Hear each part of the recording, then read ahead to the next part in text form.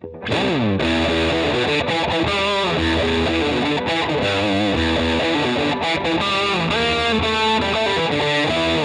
guys, it's Your Kingdom Come, and today we have a new addition to the podcast. Yes. Well, you want to explain, Troy? Yes, we have added a third member, but it's not what you think.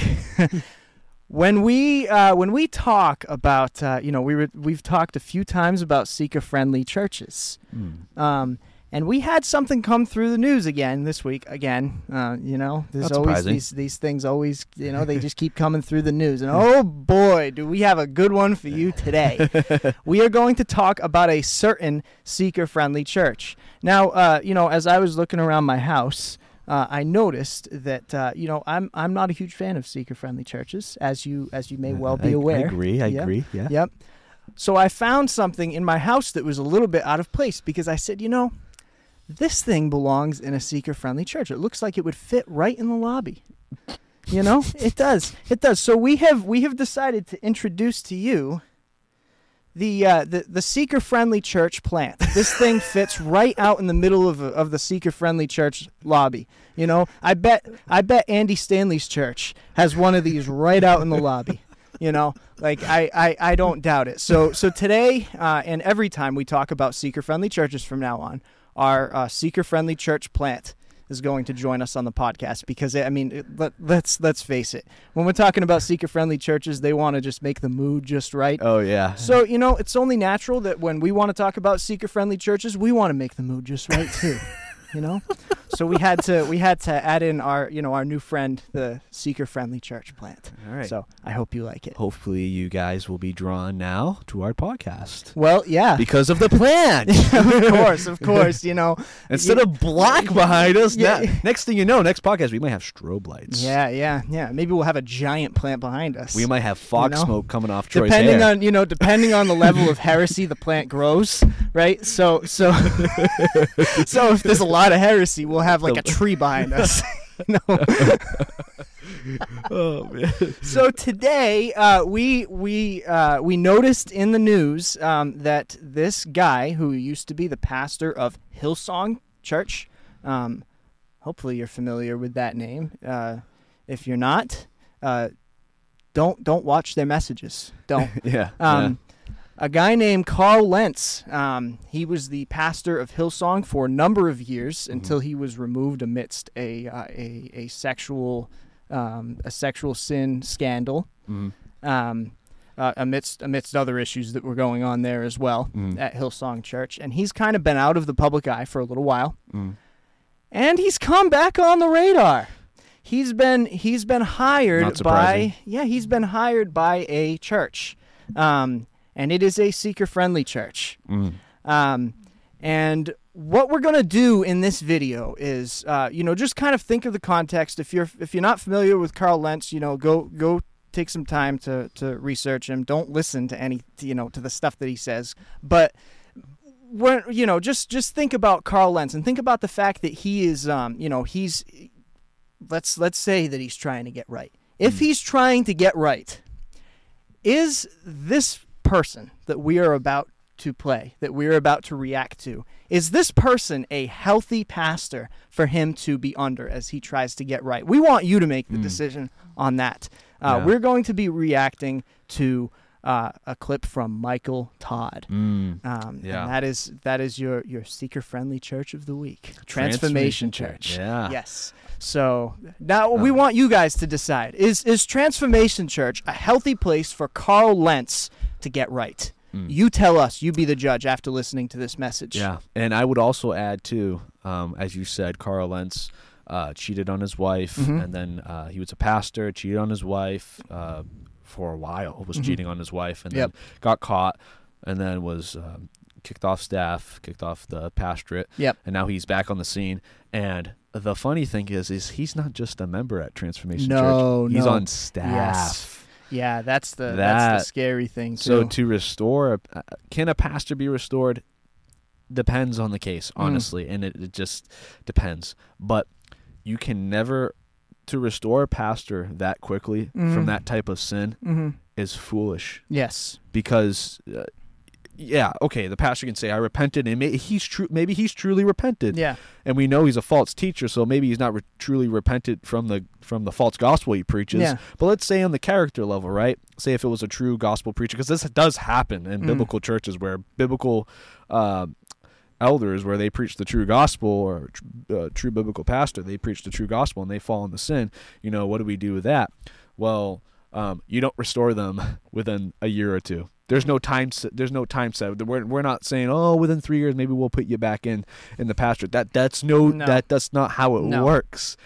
Because when you commit a sin like that, it shows your faithlessness, and to regain your faithfulness back takes time. Yeah, it takes time, a lot of time, and sometimes you'll never get it back. Because your reputation is destroyed. Right. So, right. Yeah. So as we look at this, we want this to be a lesson, right? And as as we walk through it, undoubtedly we're gonna see things that we didn't see the first time too. Yeah. But as we look through this, we wanna stress one important thing. We're not doing this out of we don't hate Michael Todd. We love him and we want him to repent in the places where he has where he has gone wrong, where he has gone astray, where he has gone into false teaching, as he leads this large church with many people that are just following every move he makes. Yep. And if there are people out there who listen to Michael Todd, the other purpose of this video is to warn you. I know this was a big part of your testimony. Yeah, part of my testimony. So for my first year being a Christian, I believe I was truly saved. I actually watched Michael Todd for about a year, I would say, probably a year. I watched Michael Todd and even during COVID, when COVID happened, I watched Michael Todd every Sunday. That was my pastor, right? And then the following summer, I came across Paul Washer.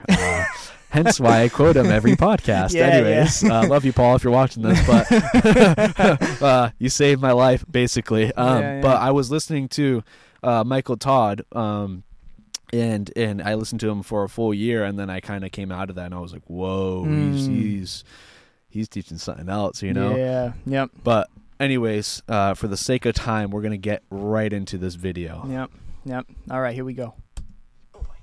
No peace, no patience. All them people that be street preaching and yelling at people while they trying to take their family to Disney World. I just be wanting to go and have conversations like, bro, there's a better way to do this. Do you really repent?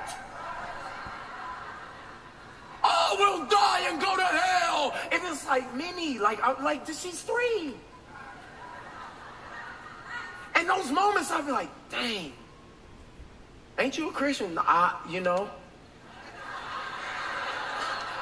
It puts you in a position where it's like, are you with that guy? It's like, well, okay, when you say that guy, what are you? See, here's the thing. I feel exactly the same way about him. when a person comes up to me and goes, wait, so you're with that guy? You're with you believe the same thing as Michael Todd? And I would say the same thing as, hold on, wait a second. Yeah. Like we don't believe the the stuff that he teaches.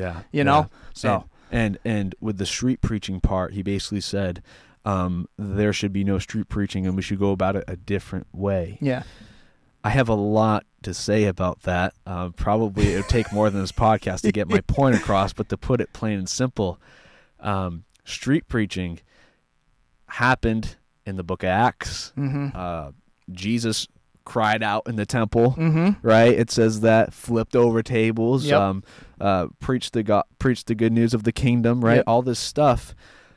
So street preaching is a biblical thing. Street preaching should happen. And the other thing too is when you talk about street preaching, and obviously Michael Todd has no idea what even street preaching is. Even if he has done it, I'm not diminishing that, but he has no idea what that is, because from my own heart, I love evangelism. I love If I had a podcast of 30 minutes to talk about the gospel and I did it for 10 years straight, I'd have no problem with it. So this hits for me home. But when you talk about street preaching, and he says, "Oh, we don't need people like that. We don't need people screaming out talking about hellfire and this and that." You know what I want to do? I want to grab Michael Todd by the neck, shove his face into the pits of hell for 1 second, say, "This is why we street preach." Preach it, man. This is why we go out and we cry out, "Repent, for the kingdom of God is here." Oh yeah. Yep. This is why we do this. Yep. Because this is not a matter of getting your best life now. Yep. This is a matter of heaven or hell. This is no joke, man. And to make fun of people who get up, and it's bold. It's not like this is some easy thing to do. You have to stand up in front of people in this world who oppose you, and you have to stand in front of these people and proclaim the gospel. And they're enemies of the cross, and they're going to make fun of you. They're going to do this and that. And Michael Todd, it looks like you're on the other side of the fence making fun of people who street preach. Yeah. You know what I mean? Yep. When they're in their heart. Don't get me wrong, there is street preachers who preach with wrong motives. But majority of street preachers are preaching for the simple fact they want to see people saved from the wrath of God. Yeah. I feel like, I mean, if Michael Todd was around in the days of the early church, he'd be trying to explain away the way that the apostles preached the gospel too. Have you seen the way that Peter preached the gospel? Yeah. He was like, "You guys crucified Christ, and you're still lost." Yeah. You know, like that, and even like, see, here's the thing. A lot can be said about about straddling the fence and all this type of stuff that he's talking about, right? But at the end of the day, in America, the gospel, specifically in America, the gospel is under attack right now. Yeah. There are so many people that want to distort the gospel, make it something else, make it not the power of God unto salvation, right? They want to change it. They want to make it so that that's not essential. Yeah. Or they want to even get you to believe in like a different God, right? Than is the God that we see in the pages of Scripture, right? Well, back in the early church, in the region of Galatia, the gospel was under fire there too. And have you read the first 3 chapters? I mean, the whole book. Have you read the whole book of Galatians? Paul went nuts on these people in that book. He did. He went nuts on them. I looked, right. These people, the people who who were causing the trouble in the church in Galatia, one of their big problems was that they wanted to add works to salvation, right? So here's what Paul says in Galatians 3:10. "For all who rely on works of the law are under a curse. For it is written, 'Cursed be anyone who does not abide by all things written in the book of the law and do them.'" All right? So Paul comes out against the people who are attacking the gospel and says, "You guys are under a curse." He says it in chapter 1 too. If you preach a different gospel, you are to be anathema. Yeah. You are to be accursed. Yeah. Right? And just to think about that, right? Now you apply that to today where the gospel is once again under attack. Don't tell me to calm down. Yeah. Don't tell me to calm down when the gospel is under attack, when people are believing a false gospel and marching off a cliff into hell. Yeah. Don't tell me to calm down because Paul didn't calm down. Yeah. You got that right, man. And it's too serious of a matter to be joking about or to be distorting, you know what I mean, or trying to make it palatable to people, make it softer for people, or make it more acceptable to people. You know, and I would say though there are little snippets and bits that Michael Todd does say. I'm not going to say the whole sermon's trash. Yeah. There are certain points where I'm like, yeah, I agree with that. But mostly in its context, it's absolutely terrible. Right. Then he contradicts himself like 10 minutes later. Yeah. You know, he says that's the thing. That's the problem with a lot. And we'll get into this. We'll get into this. I'm kind of jumping ahead of myself. But just the short of it is the gospel, you can't distort the gospel. You can't confuse people about the gospel as a preacher. You just can't. Yeah. So. All right. Next clip. That there was an option of other in the kingdom. In culture, you can make up whatever you want to. In culture, you can build whatever you want to, but the truth of the matter is that if we are going to submit under what the king says, I'm going to have to wrestle with what I don't even fully understand. Oh, God. Pastors don't say this because they want to be absolute. Well, why did that? I don't freaking know. I know, honestly, I wish God would have made it so much simpler and it was like A, B, C, or D, like frick. No, I'm serious. As a pastor, like, so what do you think about gay marriage? I don't know.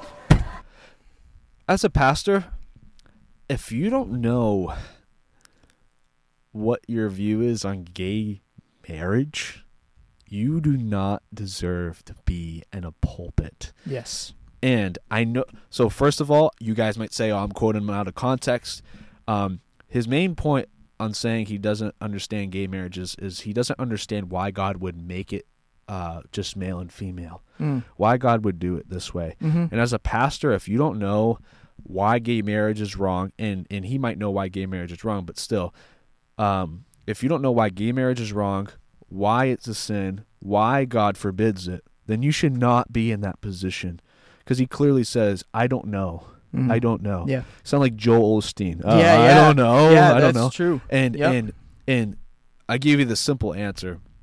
The reason why God forbids gay marriage, first of all, because it's against his created order. We have an episode on homosexuality that we did a while back. Yep. That talks about this. But first of all, it's against his created order. God created male and female. Now, why did God not allow gay marriage? Obviously, because it's against the created order, like we said, but also because it destroys humanity. That is not the way God intended humanity. Yep. For us to participate in homosexuality, it will literally destroy ourselves. And God knows best, right? Like when I... like if I talk to a homosexual and they're like, why doesn't God want me to do this? Why doesn't God want me to carry out the desires of my heart? Because you're going to destroy yourself. Yeah. You know, God knows best. You know, same thing when you talk to a person about why can't I fornicate? Yeah. Well, because God knows best. Yes. That's why. And if you can't answer that as a pastor, I know people who are 10 years old who can answer that question better than a pastor. Yep. That's a shame, my friend. That's a shame, Michael Todd, that you don't even know your view on why gay marriage is wrong or why it's not allowed. Like, yeah. But you got anything else to add to that? No, I think you hit it on the head. Yeah, right. that was good. We can keep going if you want. All right. But I do know in the kingdom, they're going to cancel me. I'm not the king. I don't know why he decided to do it like this. Just prove my point. I don't know why you're wrestling like that, and I don't know what to do to help you but to stand with you. And pray with you and you're welcome at Transformation Church. Trans is in the title. Transformation. No. Don't take... Okay, when you talk about transformation, biblical transformation is being transferred from the kingdom of darkness into the kingdom of light, into the kingdom of Christ, of King Jesus. And you know what he says? He says that when we're saved, we are no longer slaves to sin. And he says that we're transformed in Romans 12. He says we're transformed by the renewing of our mind. We're conformed to Christ. And then it says after that, it says, so that we may be able to test and see what the will of God is. And we see clearly in the Word of God that to be transgender is not the will of God. Yeah. It is not. And I cannot believe to take a beautiful biblical doctrine like sanctification and just trample all over it and spit all over it by saying that this applies to transgenderism. Yeah. That's probably the worst thing he said in this sermon yet. And I'm sorry to get going on that, but we've had a lot of things. We've had a lot of things go on in this, in this world recently as it relates to transgenderism. And we don't hate transgender people. We love transgender people, and we want them to see God's true plan for their life, Yeah. which is to reconcile themselves with the way that God made them. If you're on the other side of that screen and you identify as transgender, God made you in his image. And no matter what you do to try to mutilate that image, to try to change that image, you will never get away from the fact that God made you in his image. And every different progression or transformation that you try to make to yourself will only take you further and further away from that image. Yeah. That image. And the only place that you'll truly find hope and peace is when you come to grips with the fact that you were made in his image, and you become okay with that image that he made you in, and you realize that to do anything else is rebellion against God. Yeah. We need to be very clear on this as Christians. Yeah. We We had this week, and our hearts go out to the school in Nashville that was shot up this week.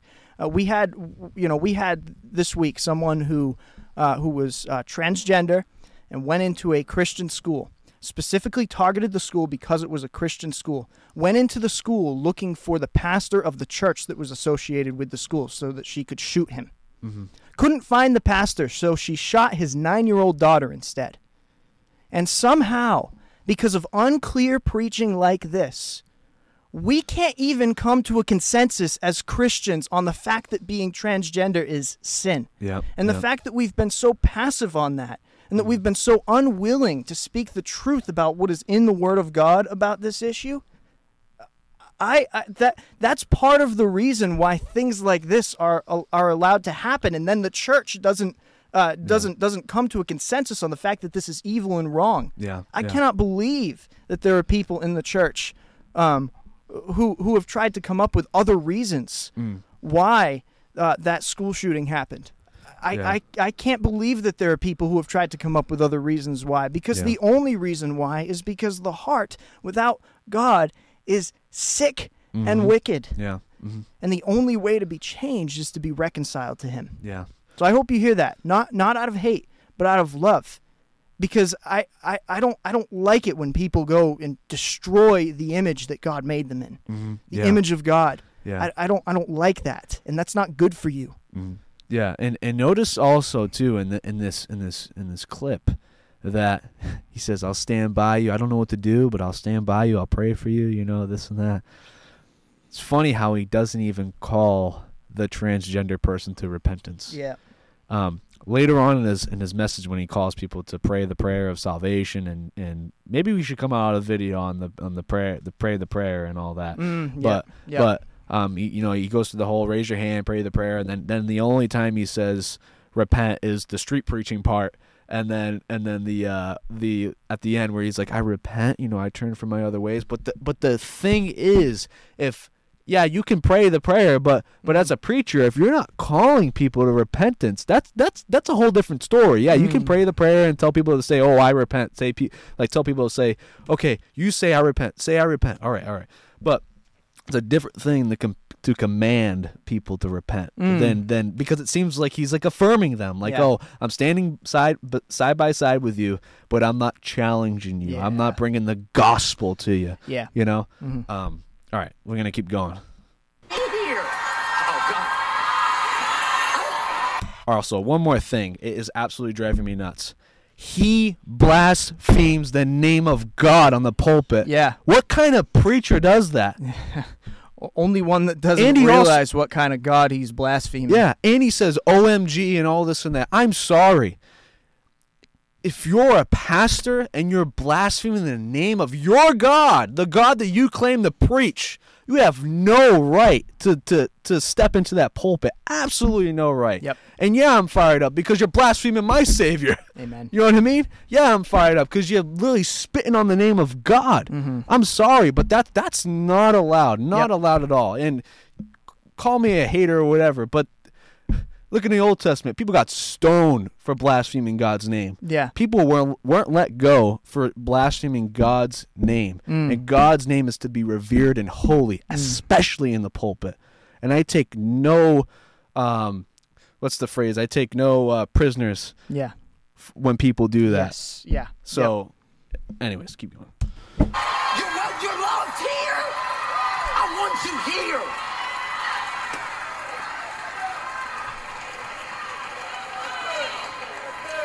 Will I marry you? I can't. Not because I don't think you found love. Just as a kingdom ambassador, when I look back at the orders that are in the Constitution of the kingdom,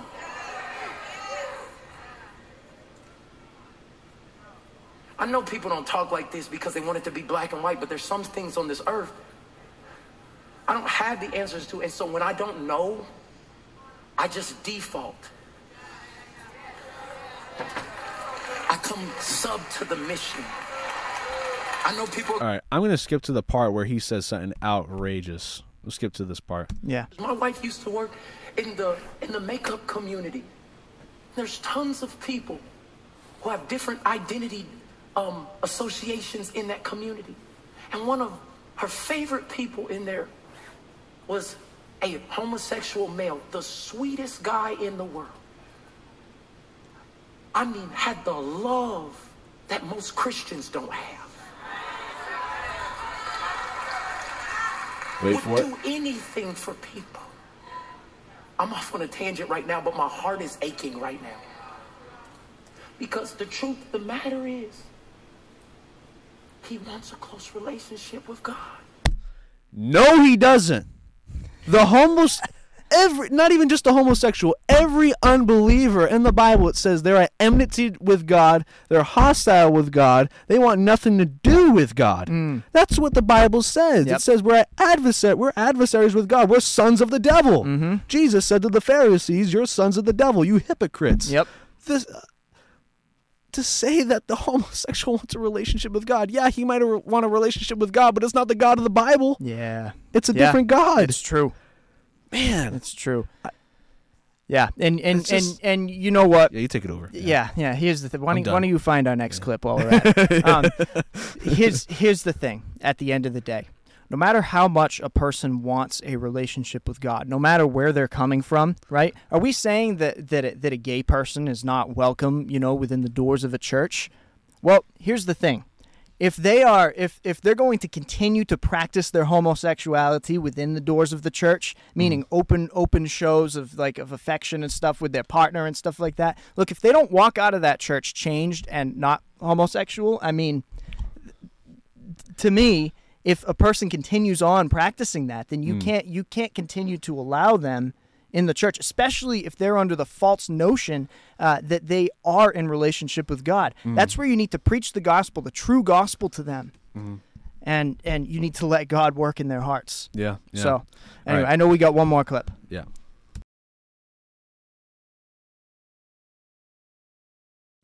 Serving the kingdom is going to require a sacrifice. Do you know how many things I'd like to do that I can't because I serve the kingdom? I know most people won't tell you that. But I wish sometimes that I could just put on a mask and not be me for a second and do everything I felt to do in whatever way I felt to do it. All right. When you're born again, you are given a new heart to hate sin, to love Christ, love his word. That's what happens when you're born again. Do we have temptation? Obviously, yeah, we do. We get temptation. Sometimes we get pulled into temptation and fall into sin. Yep. But we have a different relationship with sin when we're born again. We don't have these like, oh, I want to do that. Oh, but God forbids me. Oh, man. Oh, that's just absolutely terrible. Yeah. You know what I mean? Yeah. And so when we look at this video, when we talk about Michael Todd, let's ask again, is this a safe place for a guy like Carl Lentz? I mean, come on. It's not. It's not. And just so as far as, I know we're wrapping it up now, but for those of you who watch Michael Todd, I would reconsider. All right?